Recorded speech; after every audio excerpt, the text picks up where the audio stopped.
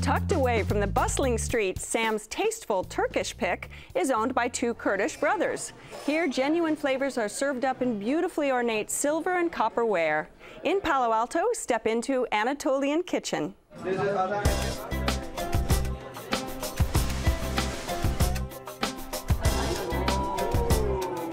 I met my wife here in Anatolian kitchen. She was working as a hostess, and then we met, and then we get married. So I guess you have to be careful who you're hiring, right? My wife, she's Turkish and I'm Kurdish. We really have a different understanding to each other sometimes because the culture differences. Rojbash, my name is Dinot Pekdemir. I am owner of Anatolian Kitchen. I came to the US from a city called Diyarbakır, southeast of Turkey, Kurdish area. I'm Kurdish. I start from janitor, dishwasher, busser, server, and finally manager. So after 9 years, I saved my own money and I finally decided to open my own restaurant, my own dream. My brother, he was cooking back home Turkey. When he came here in 2007, he was cooking with me. The recipe, actually, the food, exactly what we're eating at home, like mother cook. In Turkey, we use very selective ingredients. It's very hard to find around here, but that makes it very special and very unique. Nice having you. I'm usually in the front, doorman, greeting people, welcoming them, hugging them. So because everybody knows me around here, they know my story, a lot of people, and they come here. It's like guests come to your home. Chef! This place has a real international flair, doesn't it? This restaurant is family owned. So the two brothers, it's owned by two brothers. And so all the dishes that you guys tried, it's actually from their home in Turkey. So I would say it's a mix between Kurdish and Turkish style food, but ironically, my favorite dish is called the Alexander favorite. Cubes of bread, and it is soaked in butter. And laying on top of it is these thinly sliced rotisserie meat. It's surrounded by an island of what I call togurt sauce because it's this mix between this tangy orange tomato sauce with thick yogurt. It is just really great, especially because I'm a dipping person. I love taking the bread that they make in-house and dipping them and making little sandwiches out of them. Right. I ordered the lamb shanks, and I also ordered the combo grill. Cool. All right, tell me about them both. Don't tease me. Okay, Don't well, let me tease start. Let me start me. with the lamb shank. The lamb shank was very tender, very tasty, and it was on a bed of orzo pasta, I believe, and it was really, really good. I love that. But when they brung the combo grill out, it had chicken on skewers, chicken kebab.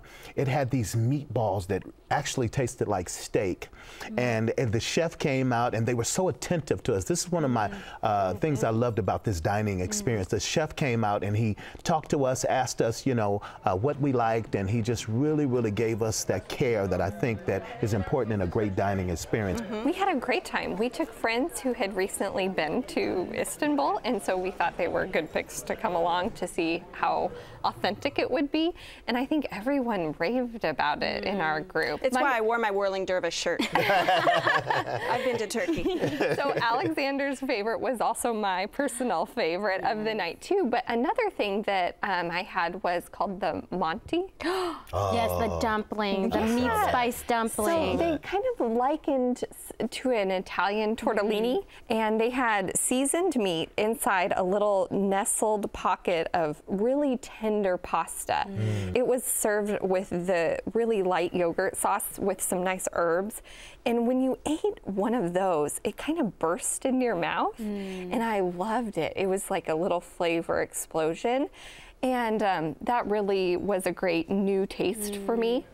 The hospitality was above and beyond. I don't expect a chef to come out or an owner to come out. They were so good at guiding you, you know, gently through the menu and showing you what things you may like or you may not. I thought that was really, really classy for them. They have, I don't know if you guys saw, but there was a lot of cultural artifacts in the room, and it almost felt like I've never been to Turkey, okay, but if I ever went to Turkey, that gave me a great glimpse of what it could be like. Yes. And it wasn't overdone with the decor. It wasn't like tchotchke overload.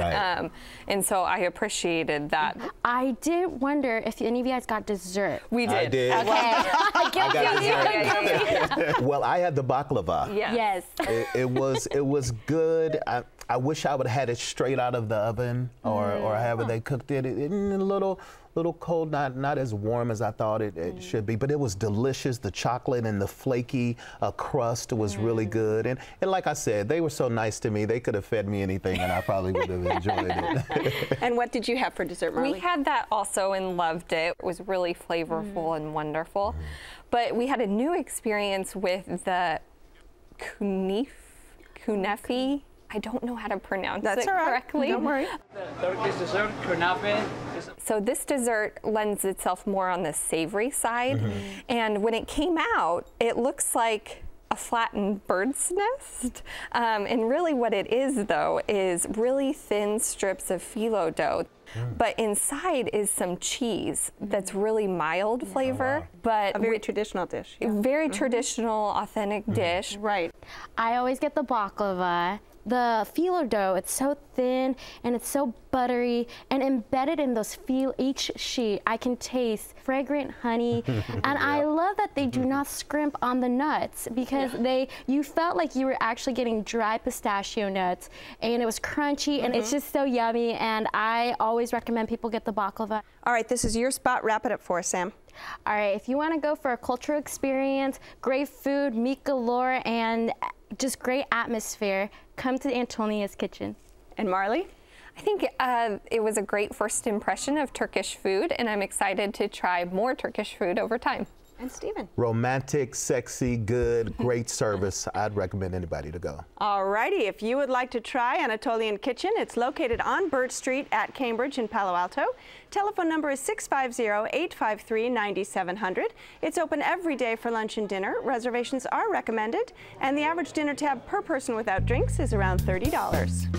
Check Please Bay Area is made possible by the members of KQED and by IRG has in-trend surfaces, quieter marbles, and rare exotics. Over 10,000 slabs in stock today. IRG in Brisbane and Dublin and at marblecompany.com. Mattress systems from European Sleepworks, working to improve comfort and wellness for over 40 years. At Adeline and Ashby in Berkeley. Online at sleepworks.com. Oakland International Airport. Now with flights all over the world. iFlyOAK.com. Sutter Health CPMC, 7,000 employees, nurses, and physicians caring for their communities every day. Your city, your hospital. CPMC2020.org. La Tour Angèle Artisan Oils, French-inspired and handcrafted in Northern California. La Tour Angèle creates natural, healthy cooking oils that add new flavor to everyday dishes. Support for KQED comes from Total Wine & More, offering more than 8,000 wines, 2,500 beers, and 3,000 spirits. Total Wine & More, now with 6 Bay Area locations.